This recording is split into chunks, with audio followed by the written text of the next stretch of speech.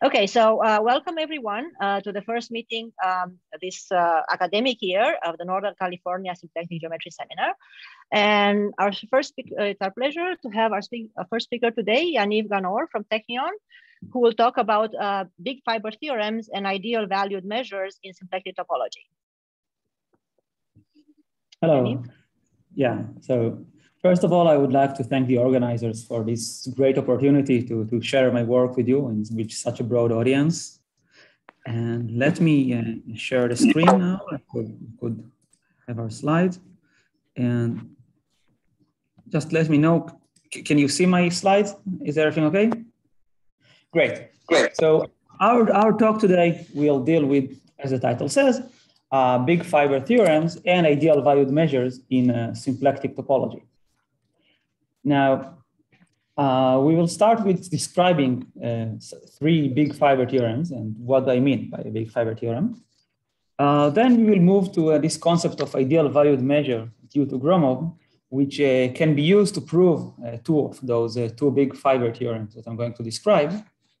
And later we will pass to its adaptation into the symplectic world, which we call ideal valued quasi-measures, with which we will prove the third big fiber theorem that we will describe, and we will see how to import the other big fiber theorems into the realm of symplectic topology.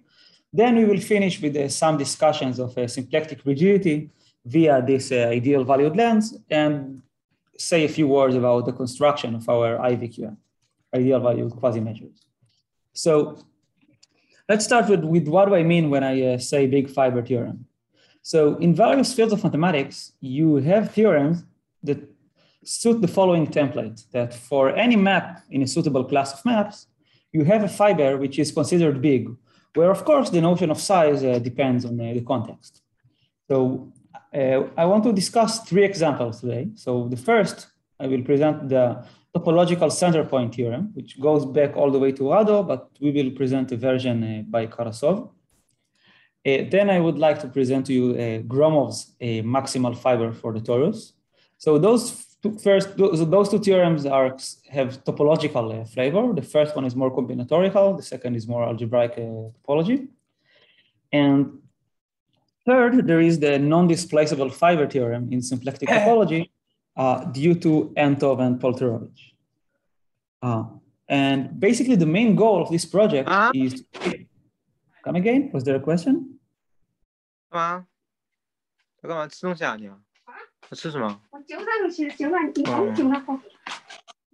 think someone's microphone is open or something. So the goal of this project is to take Gromov's notions of ideal valued measures, which was used in proving those first two theorems, and combining it with the relative symplectic homology due to von Lugunesh, in order to put all three of those theorems on equal footing. Now, by the way, I cannot monitor the chat while I'm seeing the slides, so if there are any questions, please either just speak or someone will monitor the chat probably. So I want to start with the topological center point theorem. So let Y be a metric space of covering dimension D. And by that, I mean what's called the Lebesgue covering dimension. That is, any covering of Y can be refined such that each set intersects at most D+1 other sets. So it's a topological notion of a dimension. And fix P some positive integer. So denote by N the product of P and D+1, and take the N simplex. So Karasov's theorem says that for any continuous map from that simplex to Y, we have a fiber that intersects all the PD dimensional faces of the simplex. So in that case, the notion of size, being a big fiber, means that we intersect all the faces of high enough dimension. So for affine maps, this was proved by Rado, and Karasov proved it for all continuous maps.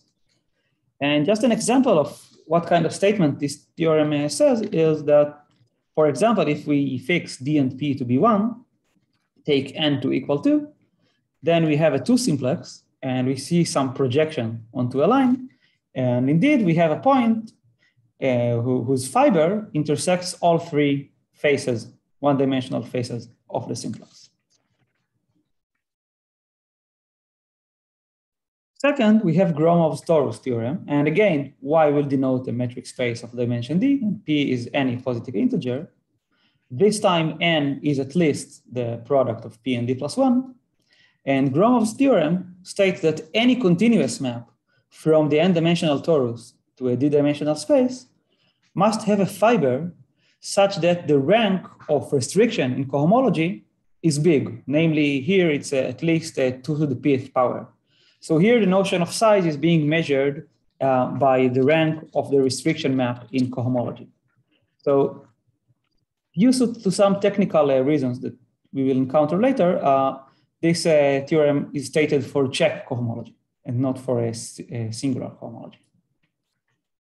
And just as an example of what kind of statement this theorem claims, so if we take the usual two-dimensional torus and project it on the first factor, so assume I'm projecting on the factor that goes like this, then indeed the fiber, or actually over any point, is a circle as drawn.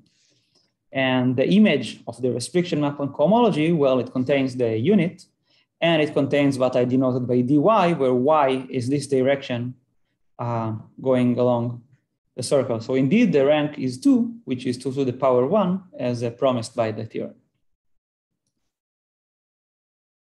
Now, the non-displaceable fiber theorem, due to Entov and Polterovich, looks on the surface very different from the previous two. So we have a closed symplectic manifold, and we have some map into Rn such that any pair of its components Poisson commute, namely their Poisson bracket is 0. And the non-displaceable fiber theorem states that there exists some point such that the fiber over this point is non-displaceable. So for example, for the height function on the sphere, this theorem actually shows us that the equator is not displaceable. Well, I mean, an example of the statement of this theorem is that the equator is not displaceable. I mean, one of the fibers should be the equator, and we know it to be non-displaceable. Or otherwise, you could argue that if you take the theorem to be true and you can displace any other fiber, since it guarantees the existence of at least one, you can show that certain fiber is non-displaceable indeed. Now, for the ideal valued measures, which were introduced by Gromov to prove his theorem, and actually Karasov's theorem can also be proved using them. So let us fix some graded skew commutative associative unital algebra and just think of the check cohomology of some compact Hausdorff space. So this is our algebra. And an ideal valued measure is an assignment that assigns to any open set some graded ideal in that algebra, such that a list of axioms is satisfied. And what these axioms model, they model the behavior of kernels of restriction map in cohomology, specifically the kernel of the restriction map to the complement of the set. So just think of mu as the kernel of the restriction, the complement to U. So indeed, it satisfies this normalization axiom because while restricting to the complement of the empty set, that's restricting to X, which has 0 kernel, and restricting to the complement of X, that's restricting to the empty set. So the kernel is everything. And indeed, as we expect, we have monotonicity. We have continuity. Well, continuity claims that if U is an ascending union of open sets, then its measure should be the union of measures. And for that axiom to hold, this is the reason why we have to work with check cohomology, because check is continuous with respect to limits. And next comes additivity, which claims that for disjoint sets, we have that the measure of their union is the sum of the ideals corresponding to each set. And basically, this is some manifestation of the Mayer-Vietoris property, because if you consider the Mayer-Vietoris long exact sequence, you see that for disjoint sets, we have that the intersection, is the empty set. So one term vanishes there, and the manifestation of that vanishing actually can be translated into that additivity property. Multiplicativity states that the product in the algebra A, the product of the measures of two sets should lie in the measure of their intersection. And the phenomena this axiom models can be seen in the RAM model very explicitly. Assume you have some differential form vanishing on, so supported on U, and another differential form supported on U prime, then their wedge is supported on the intersection. So this is the kind of phenomenon that this axiom models. And the last axiom is the intersection property, which states that if we have two sets which cover X, then the measure of their intersection should be the intersection of measures. And again, this is related to the Meyer-Vietoris property in cohomology. This time, we use the fact that if the sets cover X, then the union is everything. And again, this has some implications on the Meyer-Vietoris. Note that inductively, this property generalizes to collections of more than two sets, but the right condition is not that they form a cover, but rather that they pairwise cover. So it's a collection of sets such that pairwise they cover X, and then we have that the union, the measure of their intersection is the intersection of measures.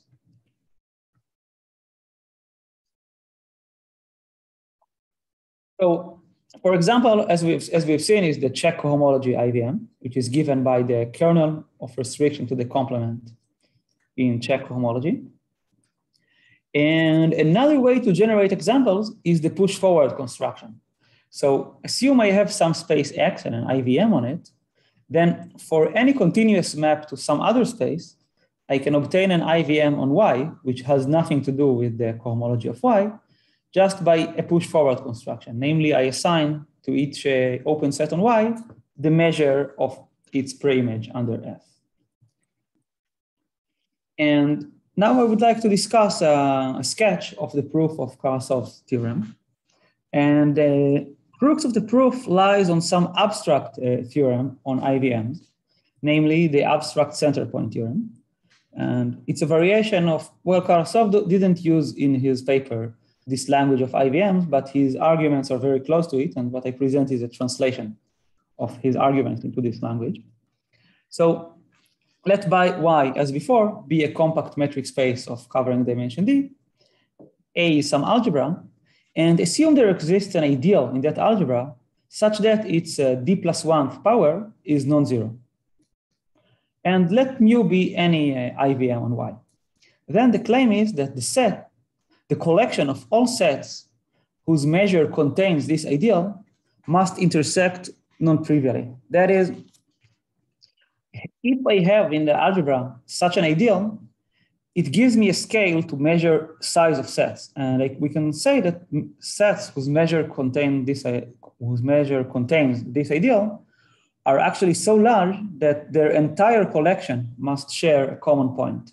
So pictorially, just think of it like this. So I have some collection of sets, and I know that each of them, so I pictorially describe the ideals as those planes, all of them containing I, and the theorem guarantees the existence of that green point in the picture, a point in the common intersection of all of them. And I would like to sketch a proof to show you how those axioms actually come into play and maybe get a little feel for how we work with them. So assume this theorem is wrong, then the collection of complements to those sets in this collection is an open cover. Now, a property of open covers on spaces of covering dimension D is what's called Palais lemma, and it states that the covering has a refinement such that the refinement can be colored in D+1 colors, such that the sets of the same colors are disjoint. That is, we refine the cover such that it breaks down to a collection of D+1 subcovers, such that each of them is a union of disjoint sets. And having done that, just denote by Ki the intersection of all the complements of the sets of the same color, I. So multiplicativity axiom guarantees that the product of the measures of all those ki should lie in the measure of their intersection. Now, their intersection is actually intersecting the complements of all the elements in a cover. And this gives us the empty set because, well, they are a cover. That is, every point is not in the complement of one of them. So the intersection is empty. So it's enough to show that the ideal I belongs to the measure of each of those ki's, because then we will have that we could use the fact that its d plus 1 power is non-zero to get a contradiction. And indeed, this follows by the intersection axiom and the monotonicity. Because the intersection dealt with collections which pairwise form a cover, and indeed those were those VIs were complements of disjoint sets, so they pairwise form a cover, and by monotonicity we actually get the desired condition. So that was a sketch, and I would not like to fully detail the whole set theoretic verification of that. Just I wanted to give you some kind of pictorial way to think about it. And well, what do we do next? So this gave us a point in some collection of sets, but we are actually interested in fibers. So how to pass from that to fibers? Well, here enters the push forward construction. So indeed, the corollary is that now if I have an IVM on any compact Hausdorff space, and I have some continuous map to Y of dimension D, then I have a fiber intersecting every compact Z with this property that contains I. And the way to prove it basically is just to take the push forward IVM under F and apply the abstract center point to this push forward measure on Y.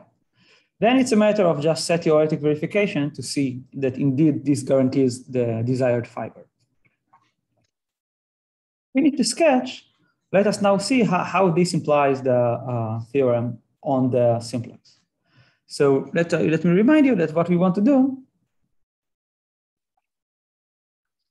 is to find a fiber intersecting all the PD dimensional faces of this n-dimensional simplex.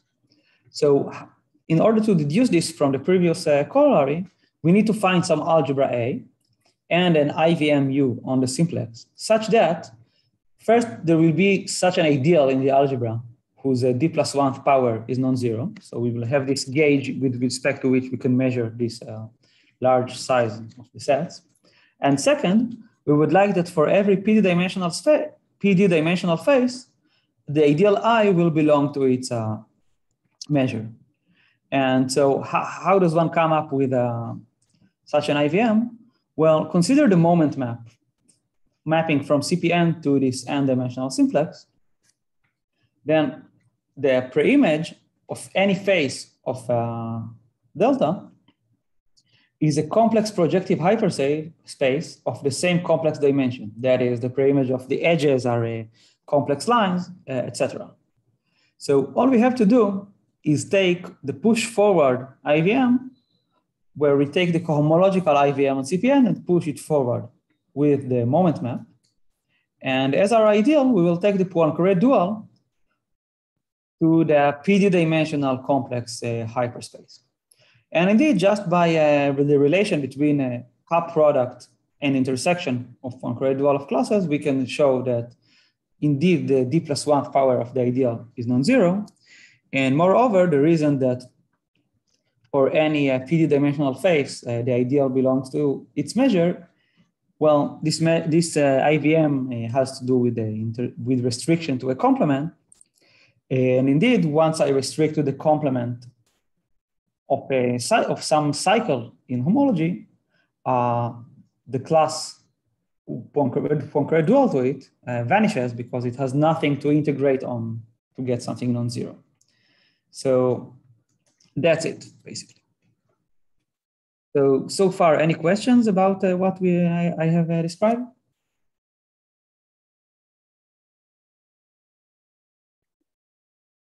Great.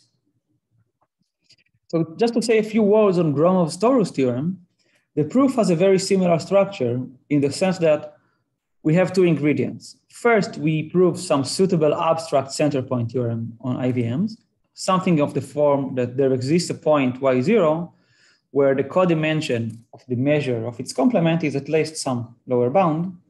And second is the application of push-forward IVMs to deduce something on the fibers.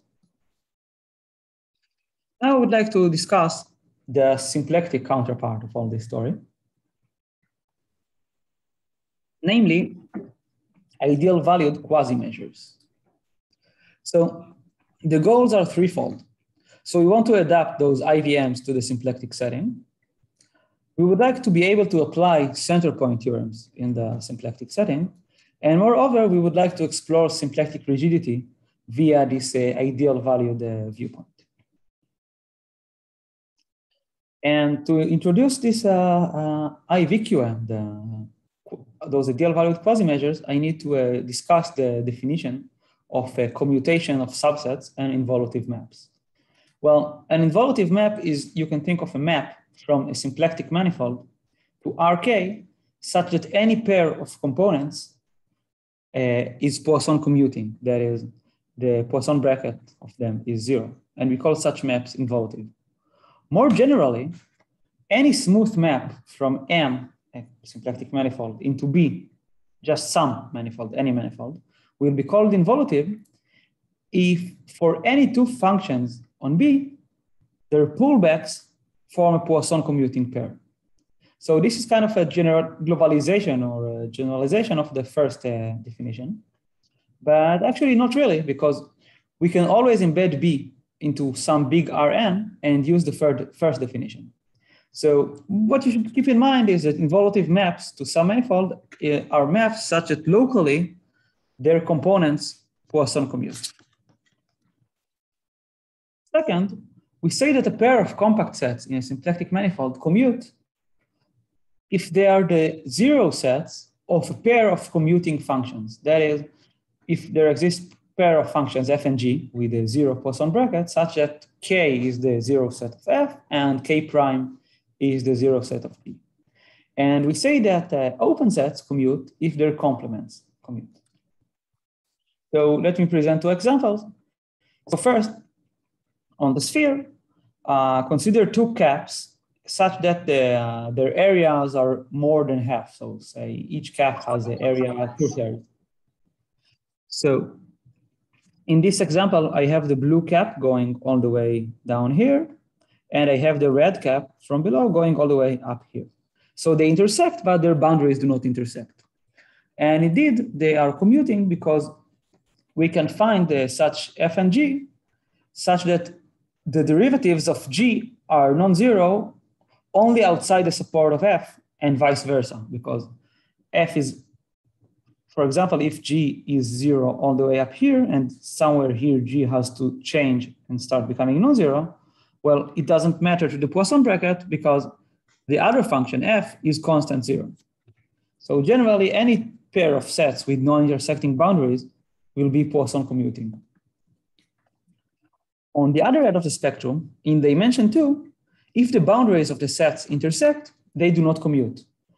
Well, because you can just think of the symplectic gradients of corresponding radial functions, and you will see that the symplectic gradients are not collinear. So the functions do not Poisson commute. In higher dimensions, sets can be Poisson commuting while having intersections of the boundary. We will see examples later.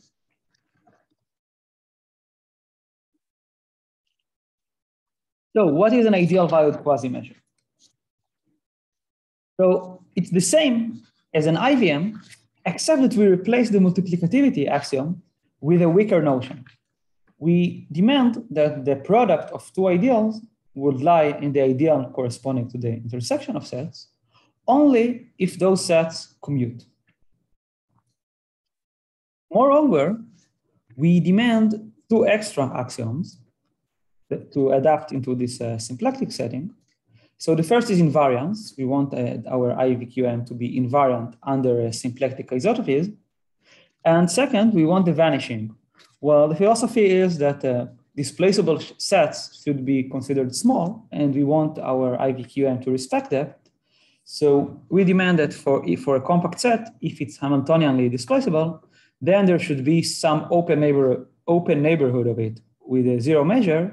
And moreover, we would like the complement to have full measure. And another reason why we ask those axioms is, well, because our construction satisfies them. So why not use them? And our main theorem, by the way, I think I forgot to mention at the beginning, this is a joint work with Adit Dickstein, Leonid Polterovich, and Flor Zapolsky. Our main theorem states that if given a closed symplectic manifold, there is an A IVQM for some algebra A, and secretly this algebra is going to be the quantum cohomology of the manifold. So the upshot of this is that pre-images of sets under involutive maps commute. Hence, those IVQMs push forward to IVMs under involutive maps. And this is what allows us to import all this big fiber technology that was proven using IVMs into the symplectic setting. So we can gain symplectic analogs to Karasov's theorem and to Gromov's theorem. So let me present an example of an IVQM. So consider the sphere S2. So it's enough to define it on two-dimensional closed connected submanifolds with boundary, because we can approximate everything else just by limits and unions of such sets. By the way, similarly to many other theories of measures, we can actually discuss those IVMs and IVQMs either on open sets or on compact sets. And in each case, we have a corresponding list of axioms. So I'm going to just discuss interchangeably, according to the context, on open sets or on compact sets. So we will define some kind of a binary IVQM where we give the zero measure for a set that is contained in a smooth closed disk of area less than half, namely a displaceable set, and full measure otherwise. So say a cap of area less than half will get the zero measure, but some neighborhood of the equator will get full measure. And indeed, one can just verify by hand that this satisfies our IVQM axioms, or one can also deduce it, at least for A being the quantum cohomology. This description actually coincides with the IVQM that is guaranteed by our theorem. So in general, how do we obtain those IVQMs? Well, we use the theory of a relative symplectic cohomology due to Van. Well, symplectic cohomology has a very long history. It's actually going back to Floer, Hofer, Vysotsky, and later Zilibak, Viterbo, Traynor, Bourgeois, and Oancha, and I'm sure I have forgotten to mention other names. But one of the latest developments in this theory is given by von Gunesh, and what he constructs is a homology for every compact set in M. And that homology actually depends on the ambient manifold. So it's actually an invariant of this embedding of the compact set in the symplectic manifold. And it's actually also a ring. This is due to von Gunesh and Tonkonov. So it comes with restriction maps from bigger sets to smaller sets, just like any homology should come. And one important property of it is that it satisfies a Meyer-Vietory sequence for pairs of commuting sets. So if A and B form a commuting pair, then we have a Meyer-Vietory exact sequence. Moreover, it vanishes for displaceable sets. And our IVQM is going to be defined very similarly to in other cases. Sorry, for an open set, you just define it to be the kernel of restriction to the complement. Well, there are a few remarks in order here. So the first is, as I said, we can either discuss those on compact sets or on open sets. And second is that to achieve continuity, one actually has to alter this definition a bit. So unlike check homology, this symplectic homology is not continuous, or at least not known to be continuous. And so if we want to get something that satisfies all those axioms, I mean, that is the continuity axiom, we have to force it to be continuous by some regularization procedure where we actually define the IVQM to be the union of all measures of compact sets contained in some open sets, and vice versa. For compact sets, we intersect all measures of the open sets containing it. And this kind of regularization actually forces this to be continuous. And most properties follow very similarly to how they follow for the check homology IVM, except from quasi-multiplicativity, which is actually not trivial. And this is the part where it requires new ideas and fills the bulk of our rather long paper on this. So let us now revisit big fiber theorems armed with this IVQM and see what we get. So first, let us go back to this non-displaceable fiber theorem. And we will see that this is actually an analog, symplectic analog to Gromov's theorem on the torus.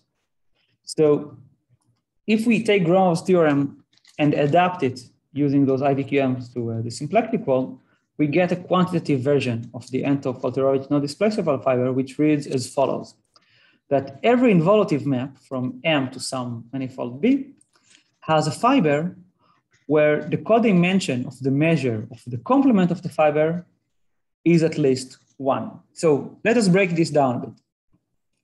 So recall that the IVM or the IVQM had to do with restriction to the complement. So the measure of a complement of the fiber has to do with the kernel of the restriction map to the fiber.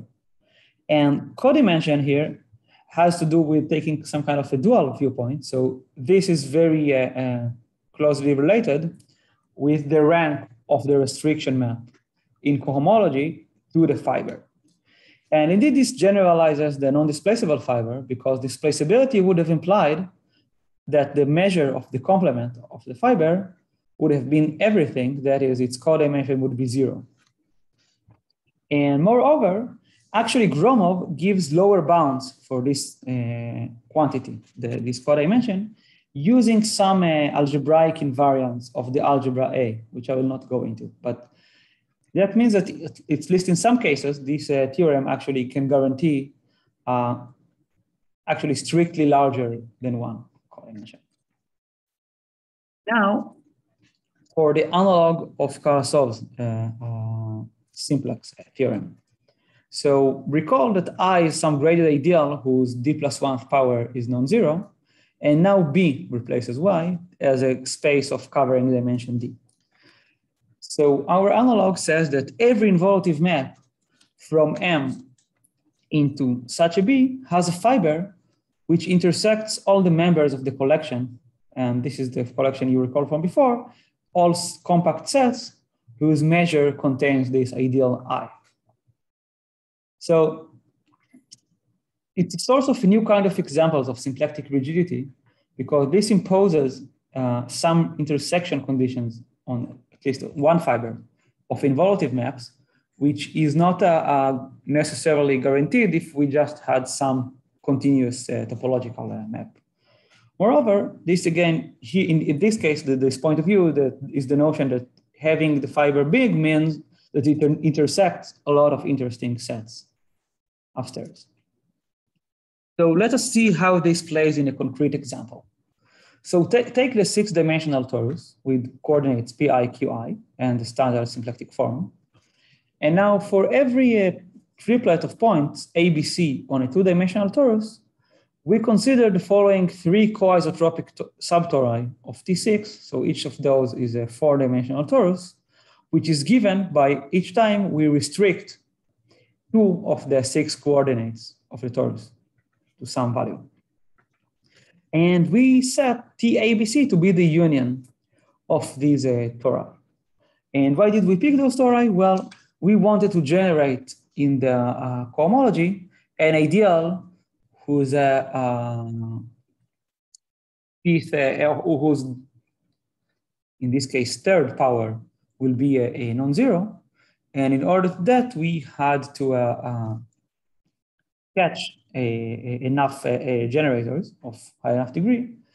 And the second point here is that we are working with this symplectic homology, which is in general hard to compute.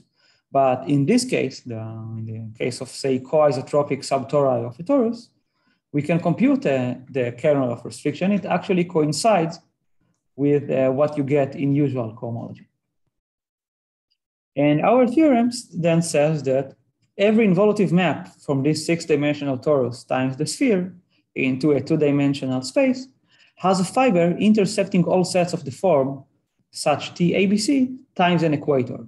So why do I need this S2 factor?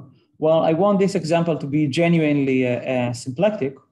And as I said, on T6 and those tori, the IVQM actually coincides with the IVM.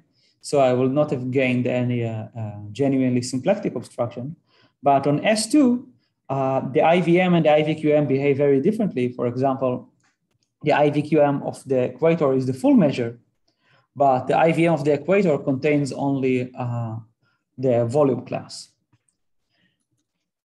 So we get some kind of a new kind of a symplectic rigidity statement where such maps should intersect a lot of sets, actually.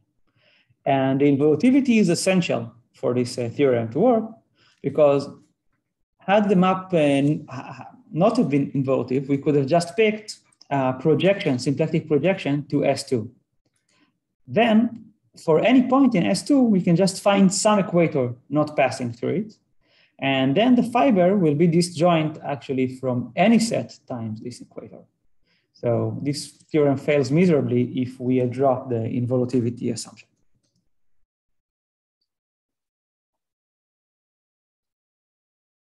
Before I go on to discuss some aspects of rigidity, this is a good time to pause for questions if there are any.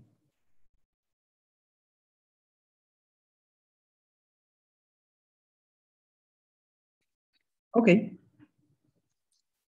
So let now tau denote our IVQM built on top of this symplectic homology theory. And we define for a compact set in M, we call it SH heavy if its measure is non-zero. So for example, on the torus, this circle is SH heavy because, as I said, its IVM is actually, the IVQM is actually the same as the cohomological IVM, which is non-zero. And on the sphere, for example, the equator has full measure because its complement can be exhausted by unions of displaceable sets. So you have here two examples of SH heavy sets. And they satisfy some nice property. So first, they are a Hamiltonian non-displaceable. This follows from the IVQM axioms. And moreover, we can show that if the product of measures of two sets is non-zero, so first, trivially, of course, each of them is a SH heavy, because if one of those factors had been zero, then the product would have been zero. But moreover, we can show that each of those sets is non-displaceable from the other, even under a symplectic isotopies, actually. So just an example of this property is, for example, here on the torus, I picked two sets, the green and the red. They're actually already displaced from each other. And indeed, their product of measures is zero because the measure of such a loop in the torus, well, it will contain the volume class, the top dimensional cohomology, and it will contain what I called before dy. And indeed, this product of ideal with itself, so each of the combinations either gives you dy wedge dy, which is zero, or it gives you something of degree 3 or more, which also is zero due to degree reasons. On the other hand, in this case where they intersect, well, you see that in the product you get dx wedge dy, which is non-zero. Now, for a more interesting example, we can actually deduce using this criterion that in T2 times the sphere, the product of the green torus, the green torus and the cherry colored torus are non-displaceable from each other. So here inside this product, I have two tori. Each of them is given as a product. So the green one is a product of this circle and some equator on the sphere. And the cherry one is a product of this dual circle and some other equator on the sphere. And actually this result has already been proven before us by Kawasaki using a Lagrangian quasi-states. It's a totally different method, but we think that with once we develop more calculations with this symplectic homology, we could generate new examples of such non-trivial symplectic intersections. And of course, in this example, they are smoothly displaceable from each other because we can just shrink one of those circles to some small circle here, which doesn't intersect anything. Now, let me say a few words on why this non-displaceability is true. Well, assume I have some symplectic isotopy which displaces K from K prime. So I get that the phi of K is disjoint from K prime. Then those two sets are commuting. So actually any two disjoint sets commute.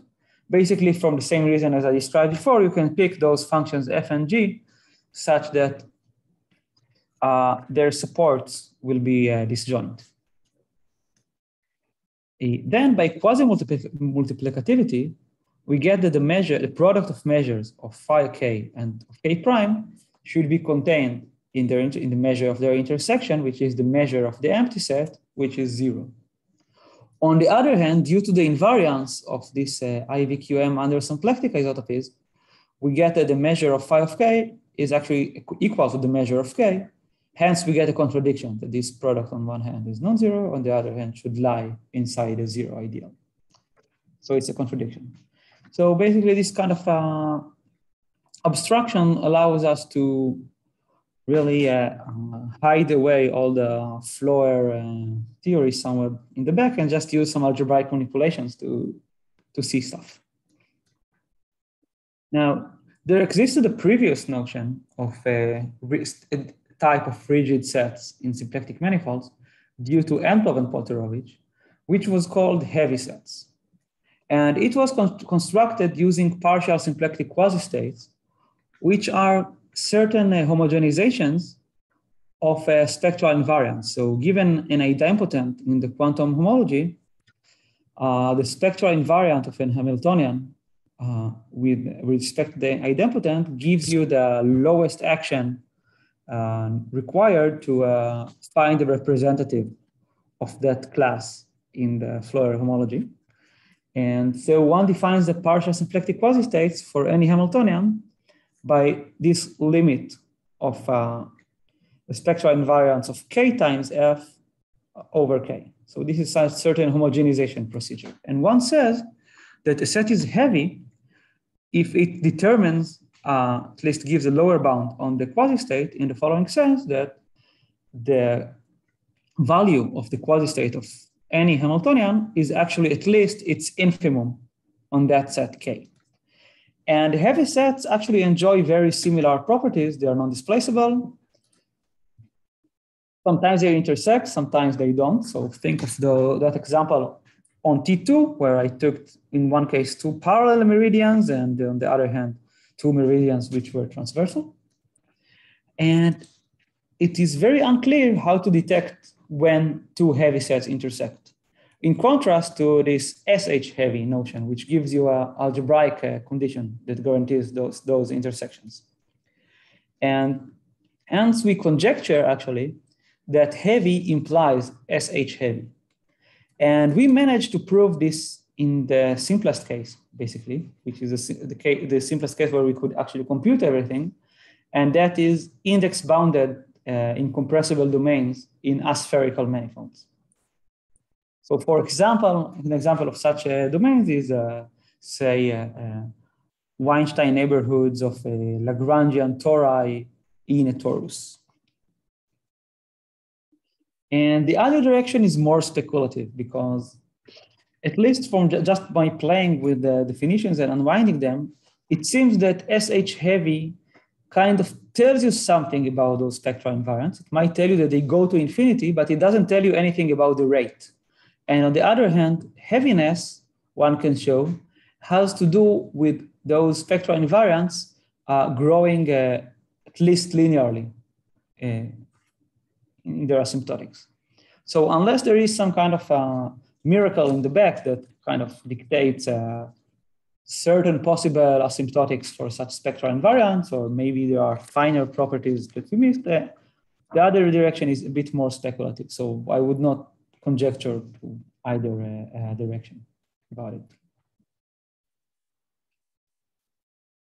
So I would like to say a few words about more detailed construction of our IVQNs. But before I do that, that is again another time to stop and see if there are any questions about our story, because this part is a bit more technical.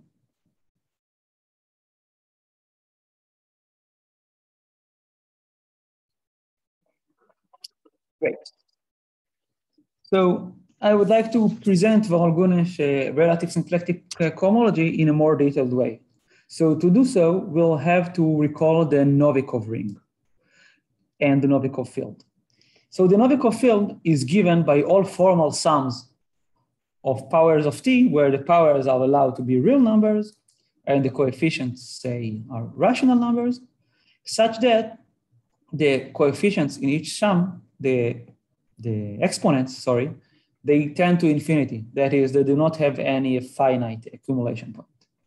And this is a field. And the Novikov ring is actually defined the same, only that the exponents are not allowed to be negative. That is, they are all non-negative. And this is a ring. And given a Hamiltonian, let us denote by P of H the set of one periodic orbits. And we can grade them by the mod 2 Colmit center index. And the Floer complex relevant to this version of relative symplectic cohomology is generated over the Novikov ring by those one periodic orbits. So note that there are no cappings in this story, unlike the more common version of Floer homology. Now, the Floer differential. So first, since this is a cohomology, this counts positive gradient flow of the action functional.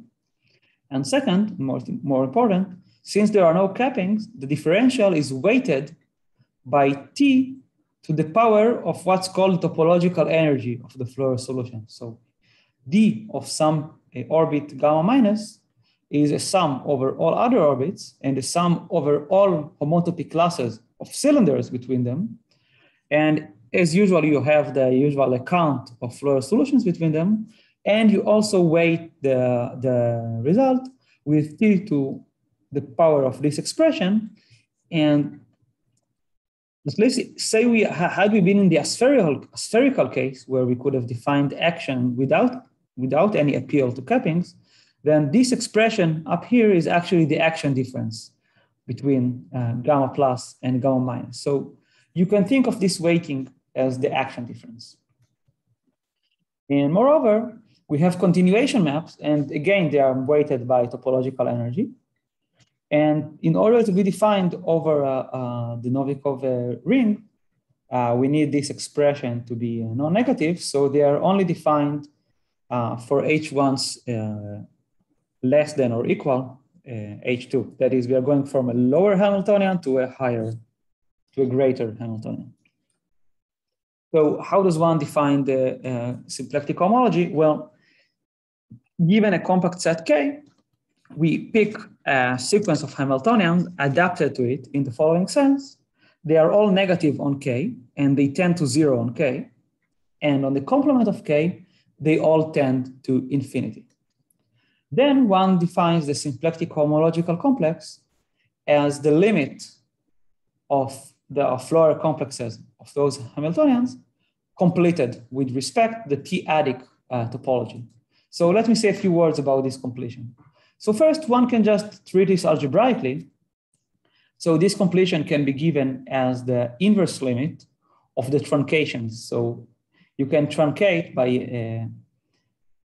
modding out higher powers of t, and you can take the inverse limit of those truncations. Or you can think about it topologically. There is this t-adic topology where two things are considered close if their difference amounts to a high power of t.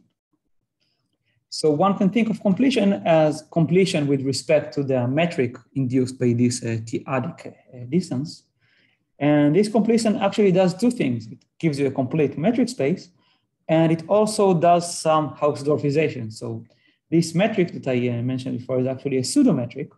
So two things can have distance 0 if they are not equal, and this completion actually forces mods out in those cases. So why is it necessary here? Well, this is an algebraic way to eliminate the contributions of the upper orbits, that is the orbits that lie outside of K in the upper part of the Hamiltonian.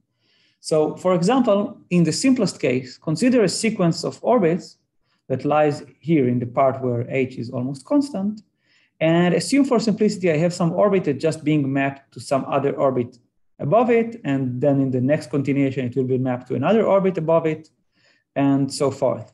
So as I said, you can just think of this topological energy as action difference. So assume that, say, the differences of those Hamiltonians are 1 at each step.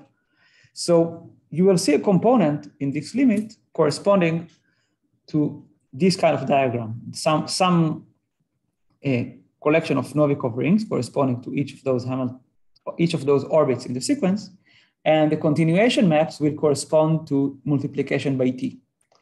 Now, the claim is that the limit of such a diagram is actually the entire Novikov field. And the way to see it is that instead of multiplying by t every time, you can just think of those things as modules over the Novikov ring, not as all of them being lambda at least 0, but rather lambda greater or equal 0 embedded into the collection of sums where now I allow the exponents to be at least -1, embedded into the collection of sums where the exponents are now at least -2, etc.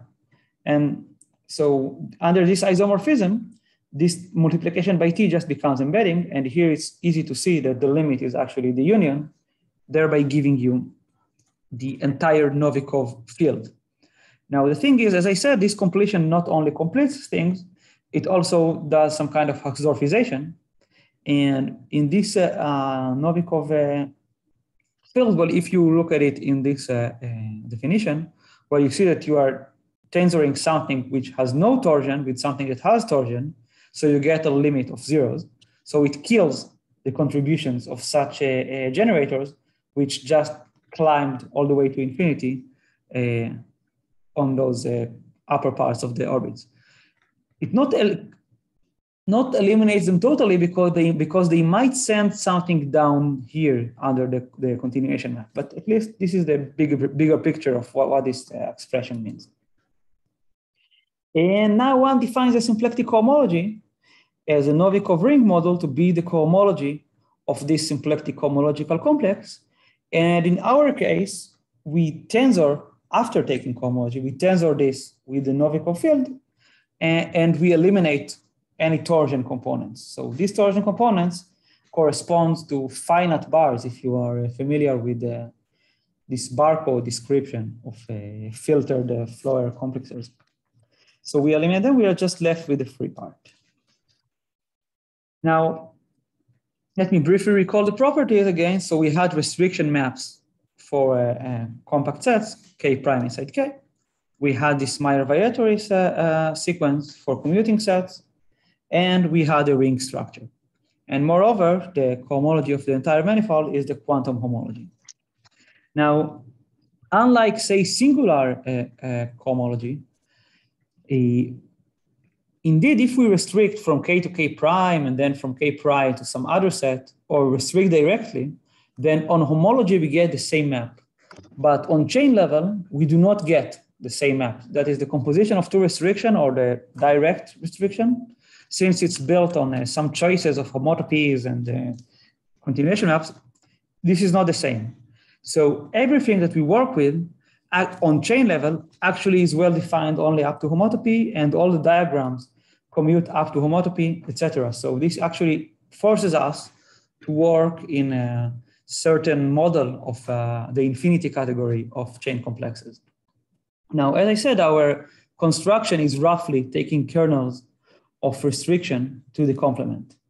And to get quasi-multiplicativity, we have to introduce the notion of cohomology of pairs.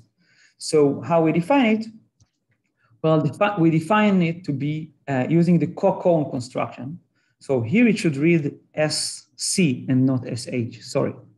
So it should be the co-cone of the restriction map in chain complexes. So what is the co-cone? So algebraically, it has some concrete definition as the direct sum of one complex with the other one shifted by degree and some triangular differential.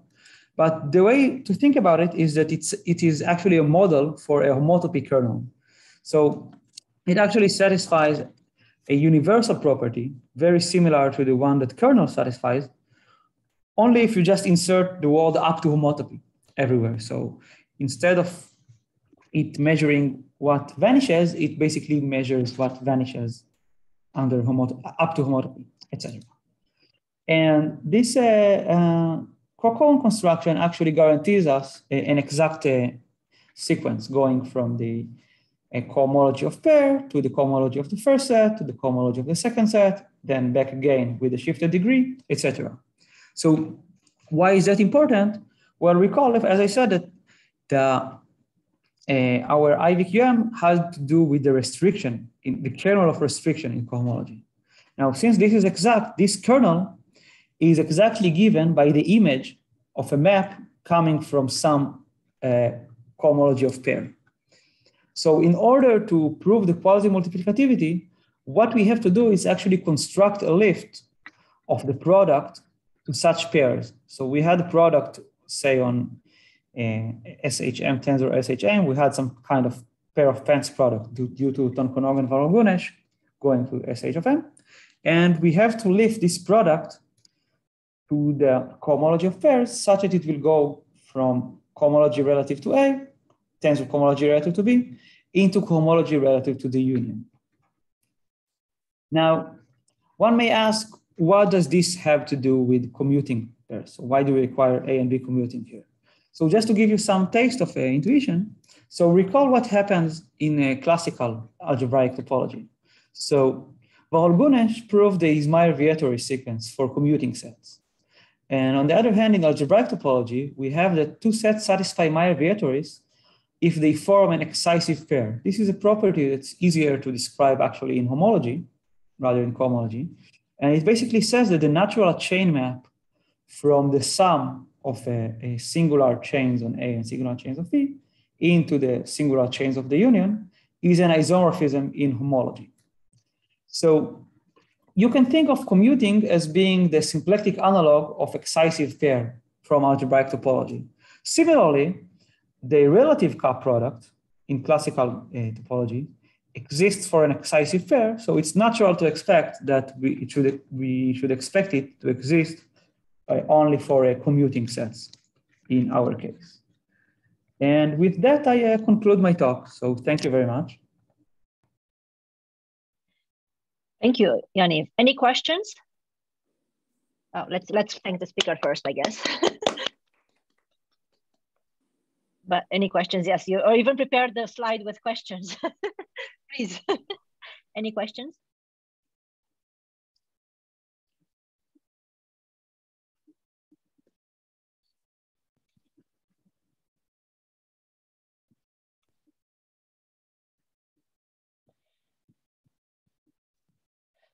So I have maybe a very brief, a very brief question or clarification. You work a lot in check homology or cohomology. Why is it because it's much easier to work in that setting?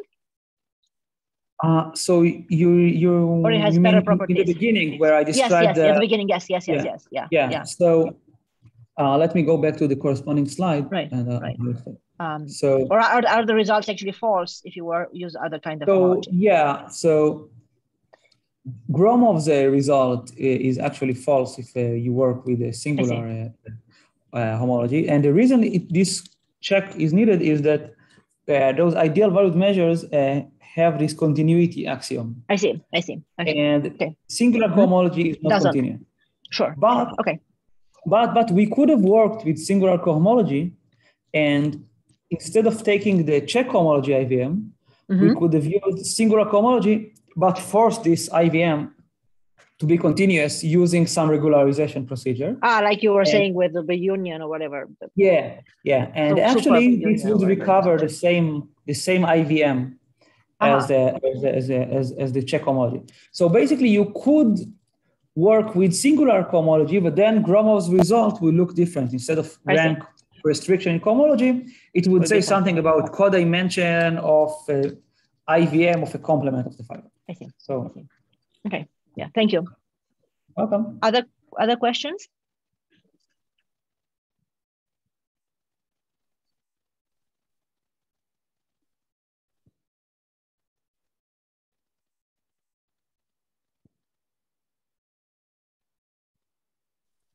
No other questions?